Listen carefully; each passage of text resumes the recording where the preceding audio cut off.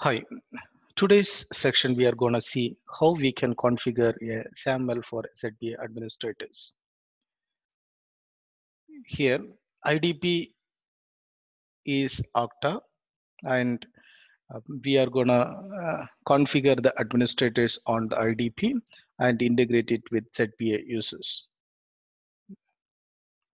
Let's jump in and see how we can configure the administrators in IDP and integrate it with Zscaler ZPA portal.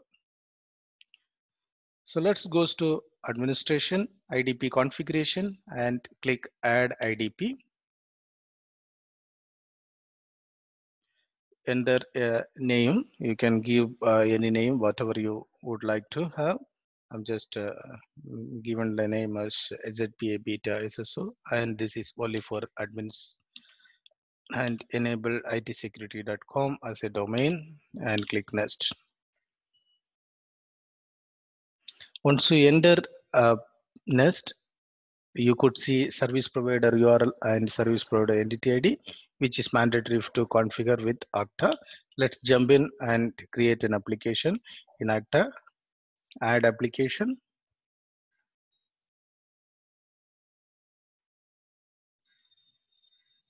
Create new applications. SAML 2.0. Click create. Here also you can name it anyway. So I'm just naming it ZPA beta SSO. If you have any images for the company specific identifier, you can give those logos. Otherwise, you can click next. So enter the sign on URL. So which is nothing but service provider URL. You can copy this and paste it here. And enter the entity ID. So this is nothing but entity ID mentioned in this URL. Just enter the entity ID here. Go down. As specified name ID format is email address. So keep everything same. Just click next. I'm an Okta customer adding normal library. This is an internal app that I have created. Click finish.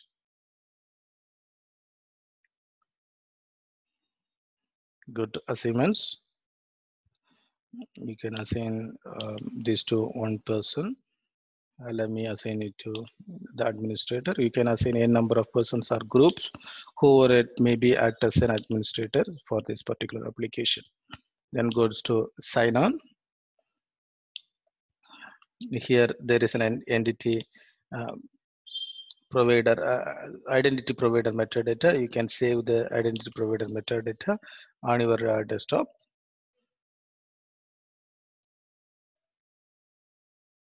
The identity provider metadata will have certificates, entity ID, and the SSO URLs. You can use those to configure. Let me, desktop metadata hyphen ita beta ZPA beta dot XML. Save. Go to ZPA, then click next. Select the metadata file which you downloaded from the IDP. Open.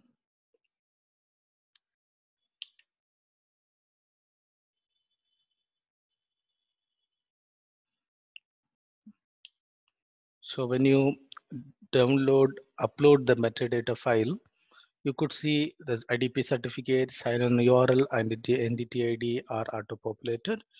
You can keep this configuration and click save. Okay. Then goes to administration, administrators, and create a administrator, reference administrator. Let me delete. I have already created this administrator, so you could see administrator name as email ID and phone numbers, etc. are configured. There are options to configure the passwords as well. Passwords is not necessary to be same as the IDP or I2 directory passwords. You can just keep any passwords, but passwords and confirm passwords should be same.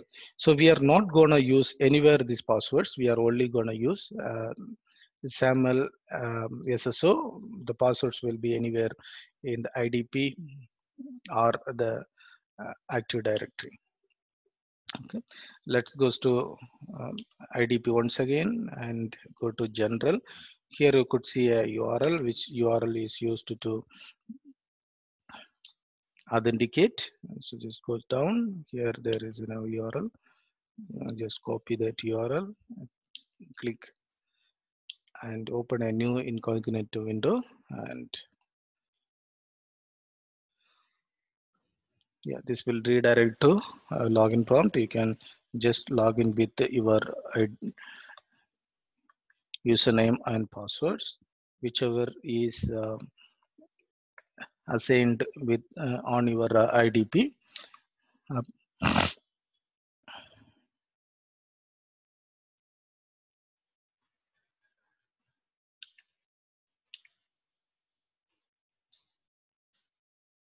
It's redirecting to ZPA beta after authentication.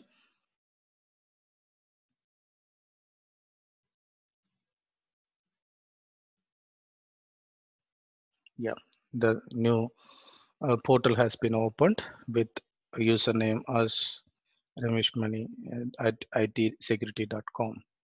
So here, let me showcase you one more thing. If you are not created a local user, let me delete this user and showcase you how the things will get changed. Okay, I'm using the same login URL.